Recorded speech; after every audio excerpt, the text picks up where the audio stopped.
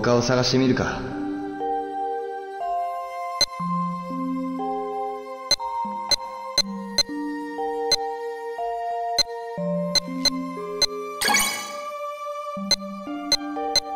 中国語か。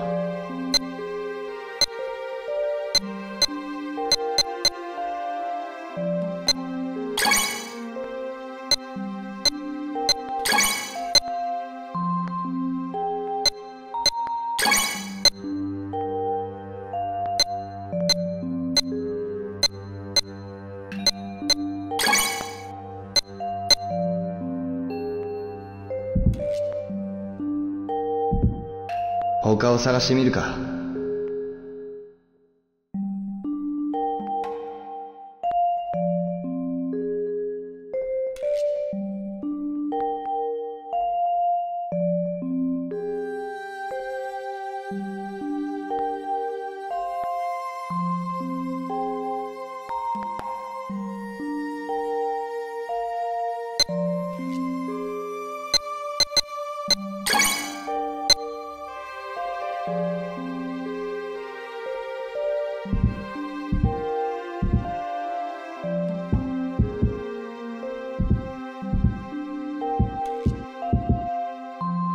なんだ、棚を引きずった跡か。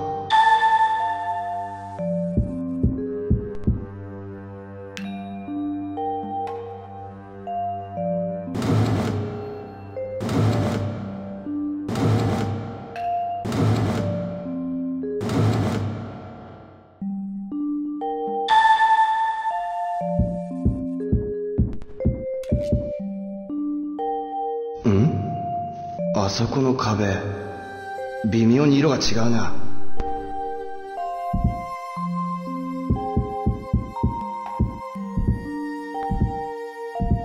この斧なら壁を壊せるかも。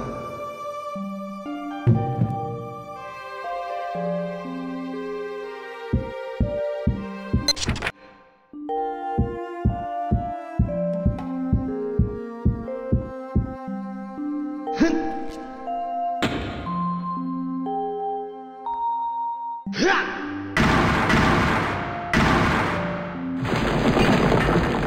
これは葉月家の家紋。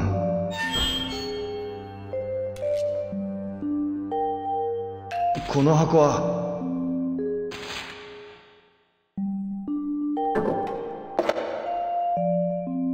あった。これが鳳凰鏡か。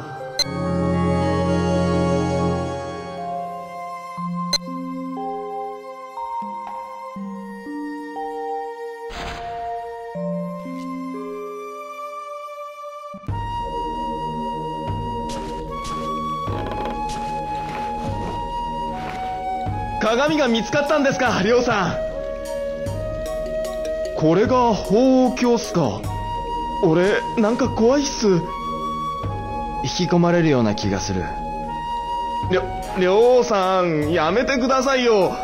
これまさか呪いの鏡じゃ。俺はそうは思わない。なんか感じるんだ。うまく言えないが。ほら、そういうのが一番危ないっす。もうりょうさんの魂が。福さん、真面目に聞いてくれ。俺は大真面目っす。もういい。ちょっと一人で考えさせてくれ。あ、はい。